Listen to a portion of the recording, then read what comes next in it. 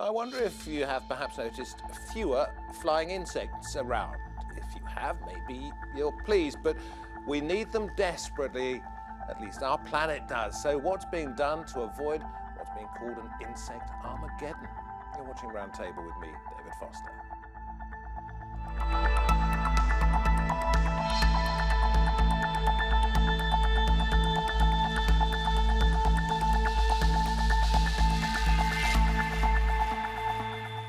Global warming, pesticides, us, all of us, we're having a dramatic effect on some of the tiniest things on our planet. Scientists are warning that if insect numbers keep on going down, there will be serious complications for all life on Earth.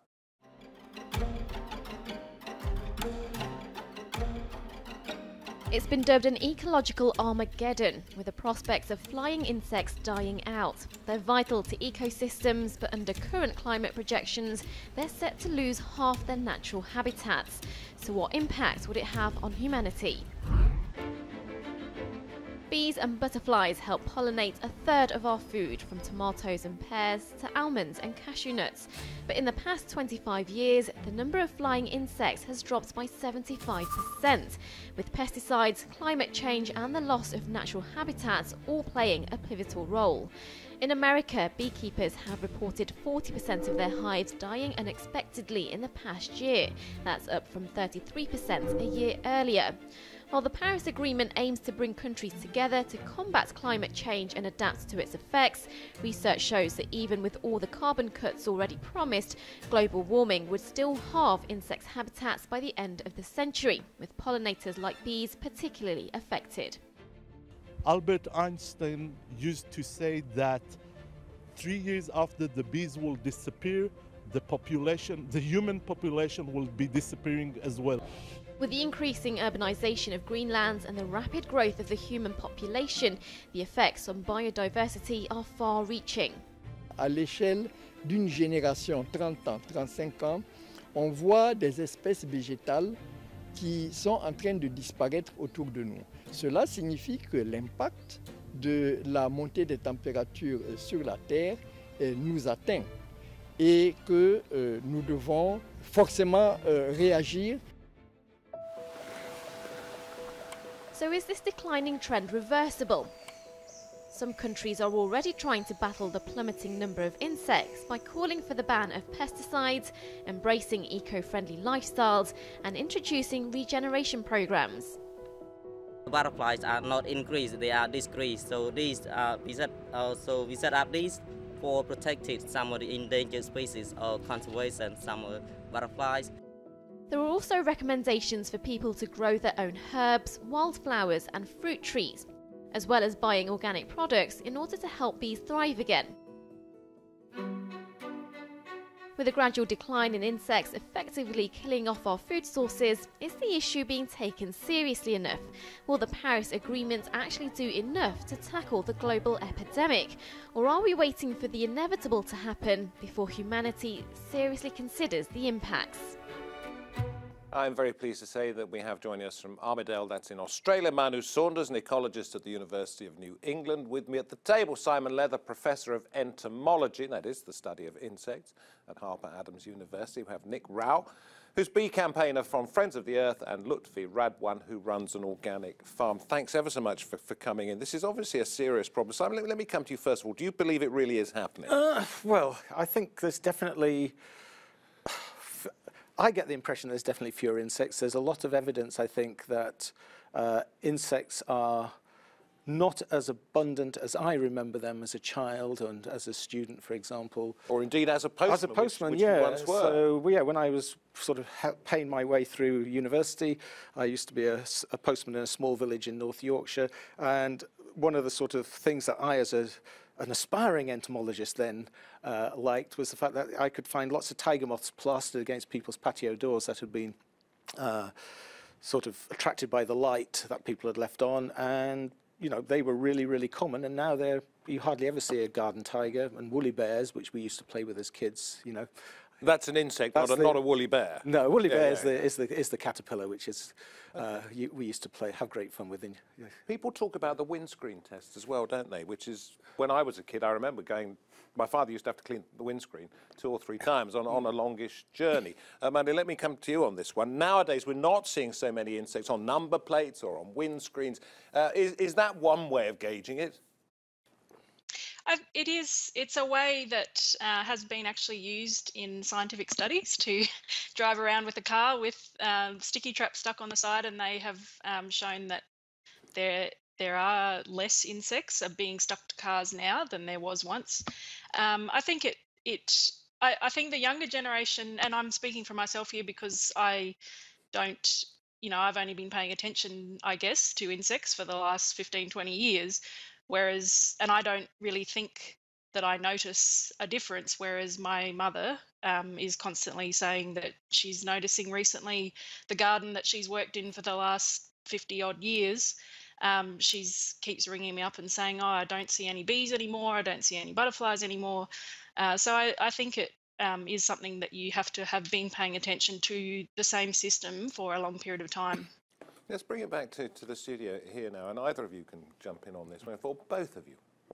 What's going to be the result if we see the insect population going down and down and down?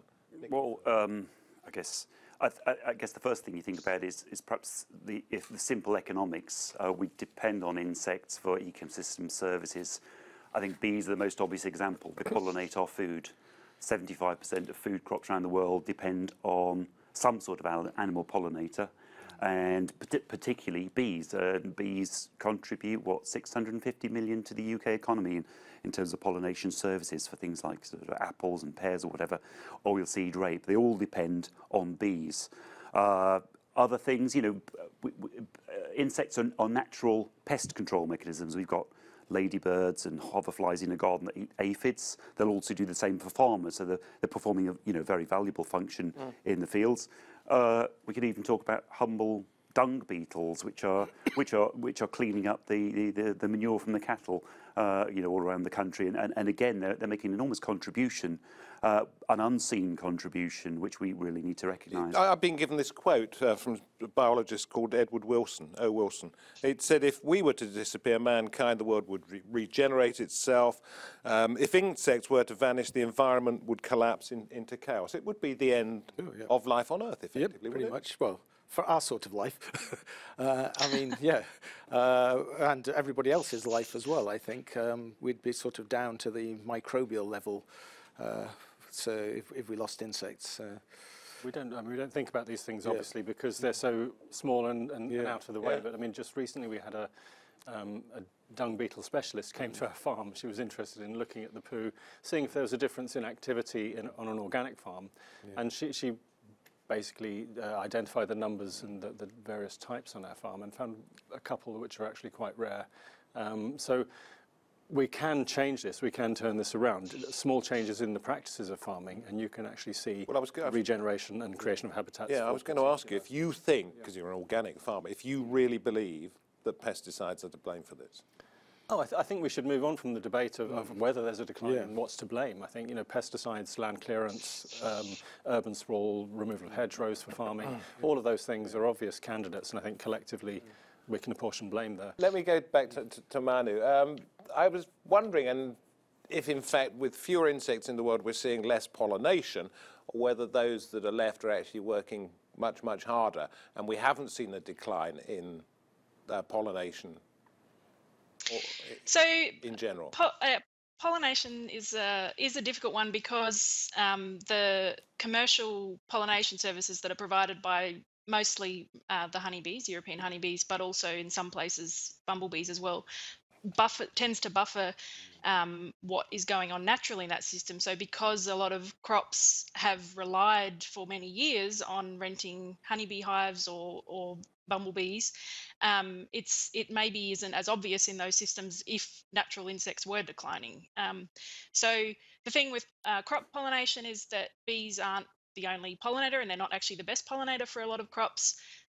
Plus, the evidence that we have for what crops need to be pollinated by who is very limited to a small number of important crops that we've kind of paid the most attention to in the past. And there's actually quite a lot of crops in the world that we still don't know who is the best pollinator and how we need to manage those habitats for them.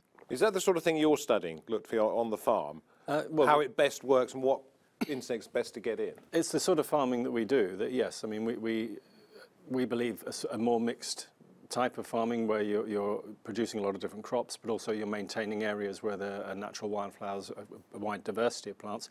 Obviously, leads to habitats and that symbiotic relationship with the insects that you need or that actually benefit from those habitats you're creating. So is this something new, or have been going on for a long time? We just haven't noticed it. What, the decline? The decline. Well, I think it's. Well, yeah, there's lots of contradictory evidence. Or we haven't got the studies really. So from the best studies are from Rothamsted, there's the research station based in Harpenden, and they've been running light traps and insect suction traps for 50 years, and their data have been really useful for showing declines in the things that they catch in flying insects, and those in the main, apart from say the pest insects, have shown declines in moth numbers, for example. But again, it's slightly complicated that some moths aren't declining, but that's where the habitat's been increased. So if you look at moths that feed on tree species, they haven't declined, especially in the north. That's because there's been increases in forestry and tree planting over the last 50 years. Whereas in the south, there's been intensification of agriculture, which has reduced the habitats. And I think a lot of it's not just pesticides, it is habitats as well. But these are flying insects. Why don't they fly somewhere where they're going to find better stuff? Well, they don't have that much choice, I guess. You tend to be restricted for your oviposition, your egg-laying sites and things like that. So, and a lot of the moths and the butterflies have very specific habitat requirements, and also some of them, you might say, are they need corridors to get them, so you can have a suitable habitat, but if there's no way for them to get there, then...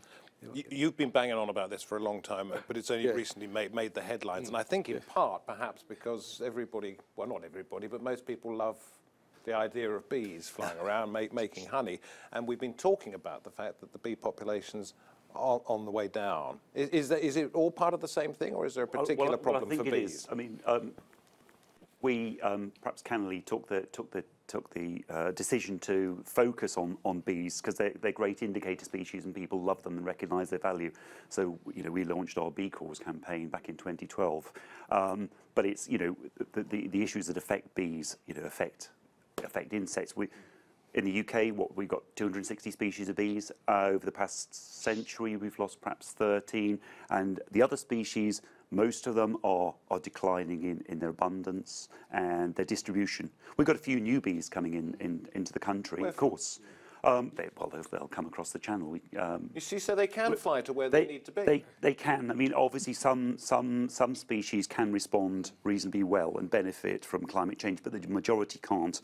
And that's why, as Simon says, you need interconnected habitats in order for them to migrate and respond. And those integrated habitats don't exist, largely because of this intensified agriculture. And we are turning our countryside into sort of a bit of an industrial machine, and that is very apparent in the north-south divide, where we've got highly intensive and low biodiversity in the south and the southeast, and relatively successful scenarios in the north. Come back in just a second. Well, it was just a point on that I think with particularly the pollinators, bees and other pollinators, pesticide use tends to concentrate in the highest accumulations in the pollen and the nectar.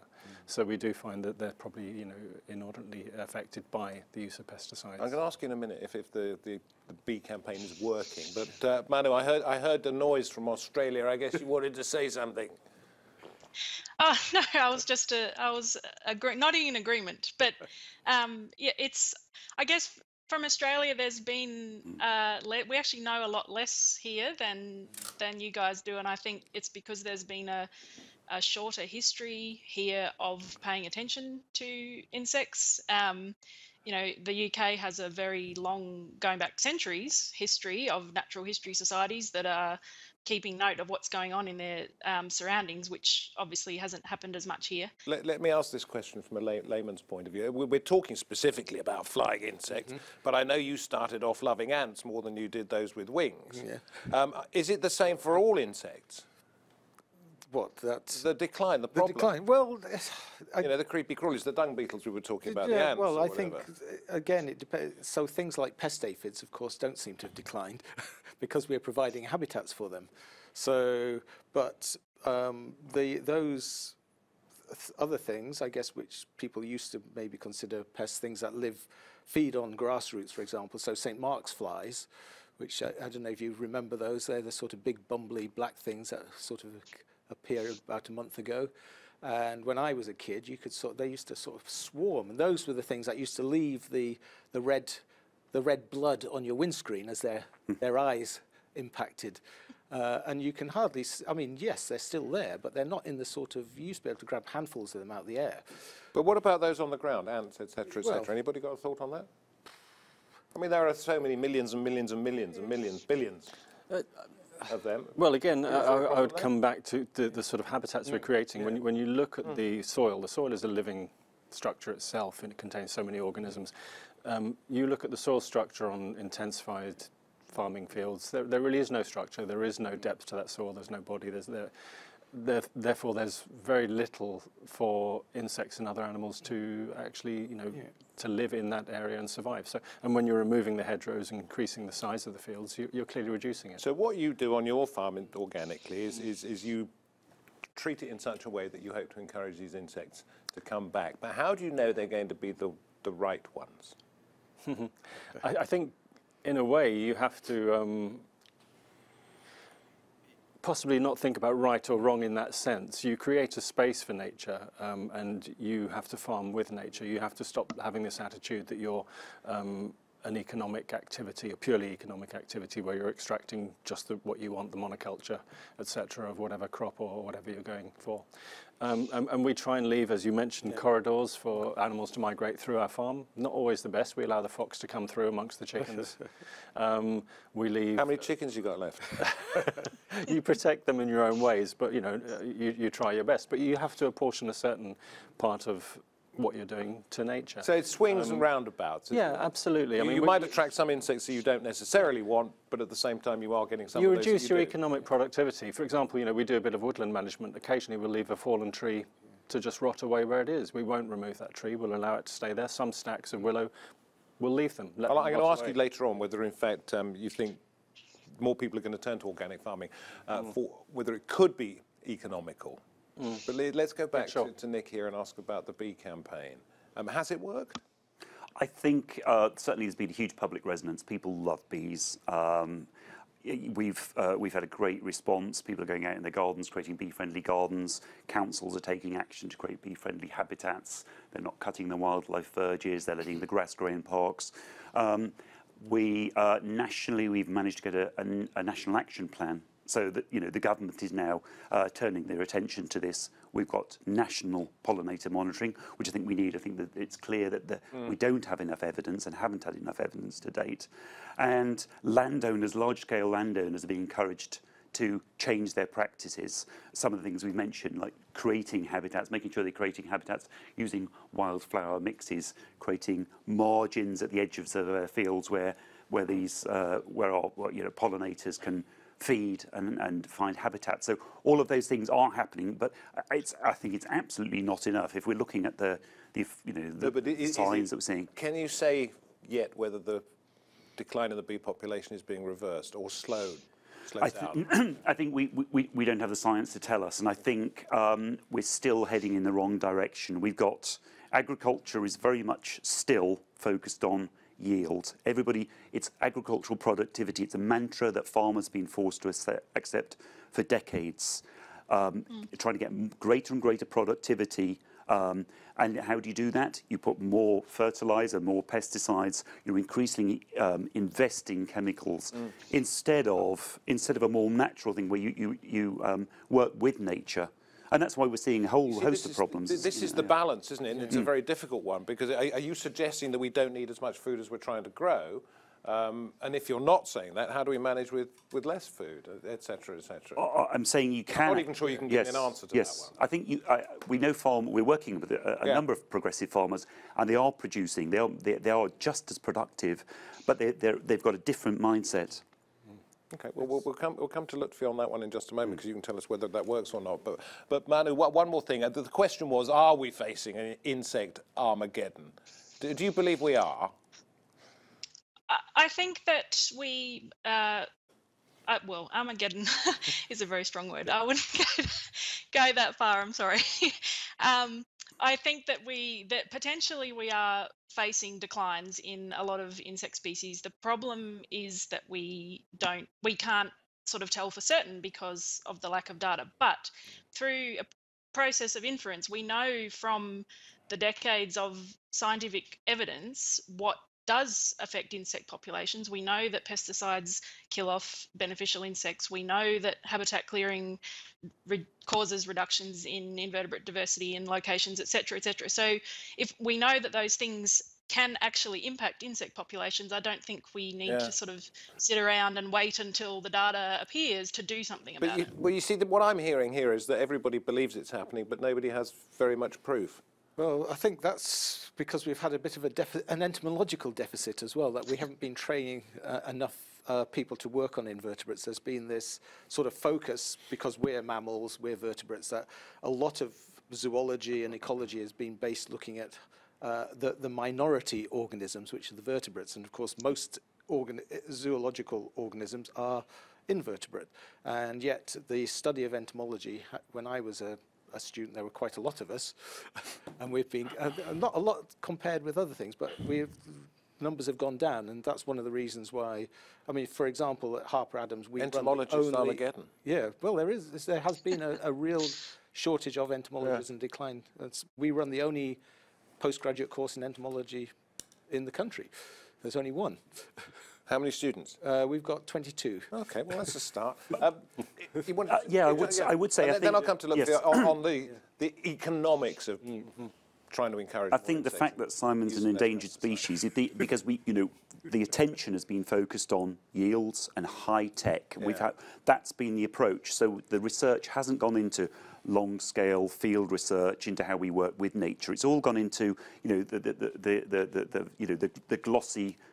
glossy stuff, which often is associated with kind of selling products and but big will business, it now which go is into it? Do you think? We would hope so. We're beginning to wake up to a whole host of problems that we've caused, like losing our topsoil, losing carbon from our soils, losing biodiversity. They're all associated, and if people like Ludwig are actually working with nature, they're addressing all of those problems. But it's complex. We've had a very simplistic system where we've reduced problems and tried to tackle them, in isolation. And you need the land is a living organism, and it needs to be. I think it needs to be treated like that. Okay, at the end of life as we know it, if we lose all of our insects, we're not at that point yet. But you're trying to sort of encourage them to come back. So how would you encourage other people to do what you think is the right thing?